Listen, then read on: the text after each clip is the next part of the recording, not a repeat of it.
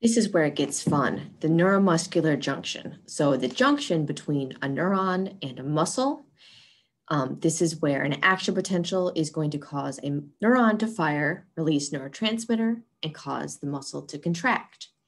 This is a type of synapse, the neuromuscular junction.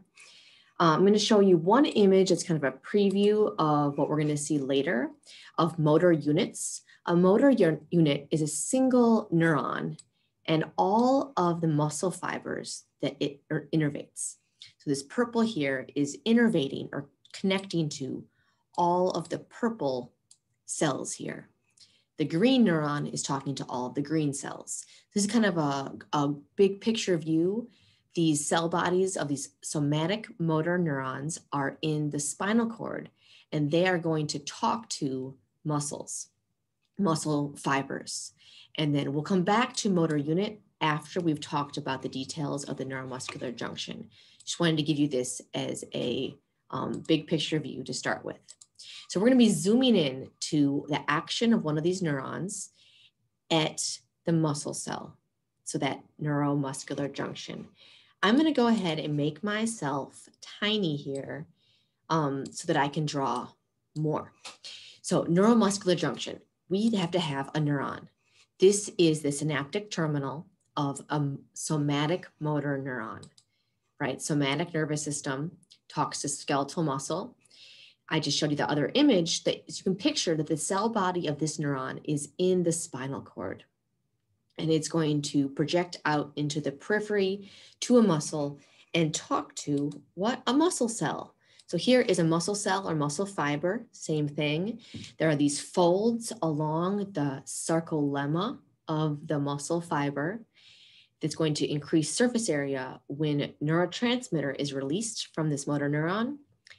There's these folds here for it to connect to. What is this space here? Synaptic cleft, right? The cleft is that space that makes up the synapse. A neuromuscular junction is a type of synapse. Neurons can also synapse with other neurons or glands or other things. This is one specific type of synapse we're going to talk about. So this should be review here. Inside the somatic motor neuron, in that synaptic terminal, we've got, what is this? A vesicle. It's a vesicle that's filled with neurotransmitter. The neurotransmitter of somatic motor neurons is always acetylcholine. You've heard of acetylcholine already, ACH. This is a neurotransmitter.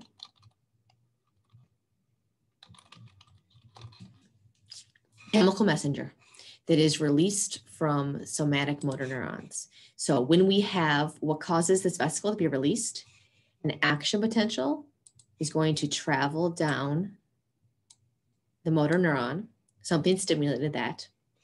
We're going to have calcium-dependent vesicle release, meaning calcium is going to flow into the cell because voltage-gated calcium channels were triggered and cause this vesicle to fuse with the presynaptic neuron, with the motor neuron's membrane. This calcium here coming in, causing that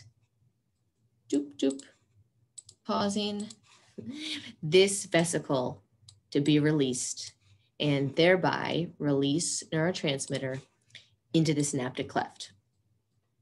We've got neurotransmitter in the synaptic cleft. What's that going to do? It's going to bind to receptors. I'll make these a pretty pink. Why not? Receptors on the postsynaptic membrane. In this case, that's the muscle fiber. So this right here, I'm going to label this. This is going to be a acetylcholine receptor. And I'm going to tell you one more name for that right now. It's going to be a nicotinic. What this means is that it also binds nicotine. There's going to be another kind of ACH receptor we'll see with the autonomic nervous system. This is going to be a ligand-gated ion channel. So that should make sense what that means. what a ligand-gated ion channel means. The ligand that's going to bind it is acetylcholine. There's a binding site. I'm actually going to draw it here for acetylcholine to bind. Here's acetylcholine binding. This is all ACH molecules. When acetylcholine binds, it's going to open up that ion channel, right? That's what a ion channel does, is it opens and allows things to flow down their concentration gradients. In this case, this ion channel allows sodium in primarily. Sodium is going to flow into the cell. Why? There's a huge drive for sodium inside the cell, to move inside the cell. You know that already. When sodium moves inside the cell, if enough moves in, so if threshold is reached, what do you think is going to happen? Well, an action potential can be generated in the muscle cell. Action potential. This is going to be due to the opening of voltage-gated sodium channels in response to this initial stimulus, just like we had with the neuron. Okay? This action potential is actually going to move throughout the cell, through those T tubules.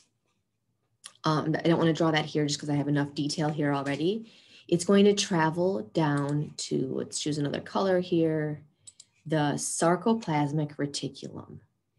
So let's just draw, I had it in blue in the previous video, so that's great. Our sarcoplasmic reticulum is full of calcium. That there is high calcium inside here. That's its job, is to store calcium. So when the action potential reaches the sarcoplasmic reticulum, it's going to open voltage-gated calcium channels on the sarcoplasmic reticulum. Let's get another color here for our calcium channels here that are going to allow calcium to flow out. Why is calcium flowing out?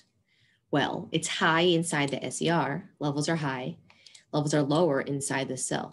So calcium is going to flow into the sarcoplasm of the muscle cell. High calcium inside the cell is going to initiate contraction. So this right here is the result of our action potential in the muscle cell. And we'll do the next video will be on coupling this excitation with contraction. Here we're going to leave off with calcium release from the SER into the sarcoplasm to initiate muscle contraction. Okay.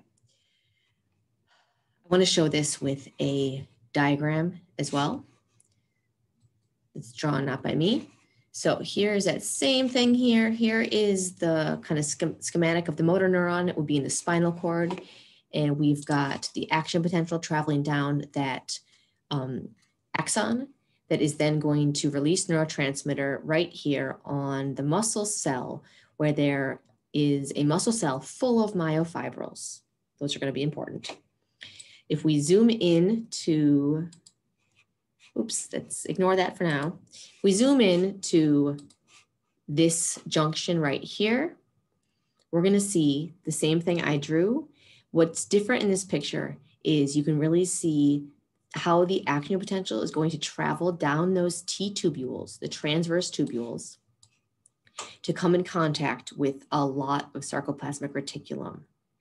This image, putting this together with this, is helpful.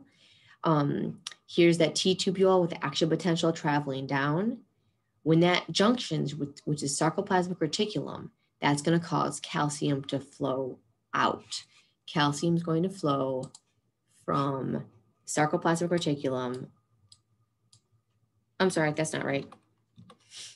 Sarcoplasmic reticulum out, not into the T-tubule, into the sarcoplasm of the muscle cell, just like here. It's going to then contact these myofilaments, and that's how it's going to be important and connect to contraction.